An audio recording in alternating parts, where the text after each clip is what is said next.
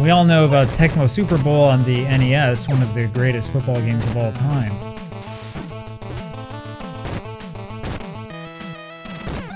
Before that, there wasn't much in terms of good football arcade games. However, there was a long tradition of text-based computer football sims, one that mostly goes forgotten these days. And today we're going to look at what many people consider to be the all-time best. You know, I know about these games. You see, back in the late 1990s, when I was in middle school, our family's computer was kind of underpowered. It would have been a good machine in 1993, but it really wasn't that great in 1999. Anyway, because of all this, I became interested in the abandonware scene, mostly because those were the only games I could get to work, and I tried out a number of these games. They might not look like much, but the gameplay is actually quite solid. Now, some of these games were direct computer translations of tabletop football sims. Others were designed specifically for the computer, and the vast majority were text-based. Many of you might be more familiar with the graphic-based games. However, if you were deeply interested in computers in the mid-1980s, chances are that you spent more time playing text-based sims than anything else. In fact, if you look through old issues of Computer Gaming World, you'll notice right away just how many text-based war games were featured. Tactical war games were apparently all the rage. This is back when companies like SSI dominated the gaming scene. Now, if you play those games, you'll think that they're simple, and some of them are. A lot of them, though, are actually pretty complex, and that's true for the game we're talking about today. Here it is, XOR NFL Challenge, first released in 1985. It looks simple, but looks can deceive. The game actually has a very complex play-calling module that is pretty realistic. It's absolutely worth trying, even though the X's and O's might seem a little corny today. But first things first, you need to know how to actually play the game, and it's not as easy as you think. You see, you have to understand the concept of mounting disks in DOSBox. The problem you'll encounter if you try to run the game is this: can't open pbp.nfl. It turns out that the pbp.nfl file is included with each season disk. Now, there are a lot of season disks for this game out there, but I'll tell you more about that later. Every season disk has an NFL file for each team, as well as files that determine the play-by-play and some other stuff. But you know, the problem is that this game was first made in 1985. It's back when most people didn't have hard drives. So the assumption was that you were using one floppy disk drive for the game program and either another drive for the teams, or you would take that first disk out and put in the team disk when the program prompted you to. Yeah, these were the stone ages of computing. So what you need to do is you need to mount the disks right. You see, back when I started, I mounted the NFL directory, the one with the game, as my C drive. What I need to do to overcome this error is to mount one of the season disks to another drive as a floppy drive. So to figure out what drive letter you need, you should look for this config.nfl file in your NFL Challenge directory. You can edit it with a text editor. See how mine says B? That means I need to mount my season disk to the B drive. Once you've done that, run the game again. This time the game will load. Anyway, I apologize that the solution's kind of long-winded. Once you understand the concept of mounting directories as disks in DOSBox, though, it's actually pretty easy to solve these kind of problems. But there's one other problem you'll run into. When it's time to start calling plays, you'll notice that your formations are all colors, probably not what you expected. What you need is the user manual. Now, I actually have two different scanned copies. One is just the user manual. The other one, the one that you want, has all the play diagrams. This is the first page of the playbook, which was a literal spiral-bound playbook that came with the original game. Now, once you read a little bit of this, you'll start to realize what you've gotten yourself into with this game. This recommendation to make a game plan, for example, is actually pretty important.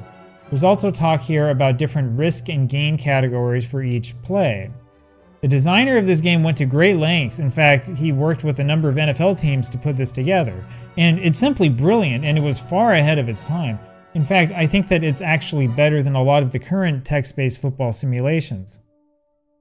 Plays in Group White tend to be short yardage, low risk plays, basic runs from formations with 2 setbacks and 3 tight ends. Blue plays are I formation plays. Most of the runs are lower risk, while the passing plays are higher risk. That makes sense, of course. You're usually thinking run out of the I formation unless you want to confuse the defense a little bit. The purple group gives you a single running back with 2 wide receivers and a tight end, the single setback. Of course, some of these plays look pretty familiar if you're used to video game football. I think the red play group is the pro set formation, judging from the description. And as you can see, there's a lot you can do outside of that formation. And finally, there's the yellow play group, all from the shotgun. Now, you think they could have just named the yellow group Shotgun, but I mean, what do I know? I think that they called the groups after colors to take advantage of color displays or something. Anyway, it's not a huge number of plays, but it's more than enough to give you an idea. The defensive options in game are a bit more simple. There's not a huge reason to stick with the manual. Of course, if you're serious about defense, it's kind of a good idea to know exactly how the coverages differ. The number of options you have is nice, though it's also nice that you don't have an absolutely overwhelming number of things to choose from. And the gameplay itself is fascinating. Sometimes you'll feel like it's easy to guess what the computer will do. Other times you'll be beaten even if you thought that you made the right choice. The game has some pretty odd animations when you manage to score a touchdown. The extra point animation is certainly unique, I'll give you that. There are also instant replays that will pop up automatically when something important happens. And you know, that's about it actually. The rest of the presentation is pretty simple. Now, if that were all there were to this game, it would have been really impressive for its time. However, this game lives on to this day. Why? Because it came with a roster editor. So you can always use this re.com file to edit the rosters to your heart's content, or you could just change them using a text editor. That's right, the rosters, the abilities, and all of that stuff are stored in plain text format, which means that this is a dream for anybody interested in modding. Now, if you look around, this version, the complete edition, is really the one you want to download. It includes user-made leagues going back to the 1960s. There are also tons of classic college football teams to choose from. And of course, you can always lose yourself in the all-time all-stars. So you've got a game here with a pretty nice chalkboard feature, a great play calling feature, and a set of seasons that is basically limitless. No wonder people are still playing it 40 years later. Now, I should mention that this game came with some extra stuff that you won't have if you just download it and play it. But I've already mentioned the manual and the playbook. Actually, there were two playbooks, one for offense and one for defense. The game also came with a copy of the Illustrated NFL Playbook, a 1982 book that is perfect for computer quarterbacks. I'm not sure if you've ever seen this book or not. If you haven't, you really should think about getting it. In my opinion, this book is one of the best introductions to the world of play calling in football games that you can find. Now, you see, back in those days, computer games were not just about the game. You got all that extra stuff along with it. It was great for immersion. Way back in 1985, this was by far the best of the computer football games. It's interesting to note that it cost $100 back then. So keep that in mind when you go download it for free from some sketchy source. Now, this game was actually likely worth the $100 back then because it remained relevant for years. So check this out for an example. This is the December 1987 edition of Computer Gaming World, about 2.5 years after the game came out. The feature article was a long comparison of various football games. Most of these are games that you guys have likely never heard of. Well, I'm going to slowly track down as many of these as I can so we can play them and talk about them on this channel, of course. Anyway, NFL Challenge was referred to as the cream of the crop again, even though it was a few years old by this time. And then the game died. By 1990, XOR was out of business and the dream was dead. But the game is still fondly remembered to this day and comes up frequently on message boards.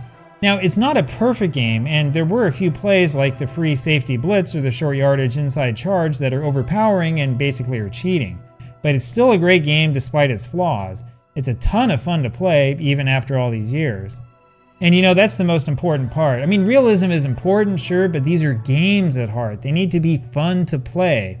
This one is, and it's a game that you really should try if you haven't yet. Don't be worried about the old-fashioned text-only graphics.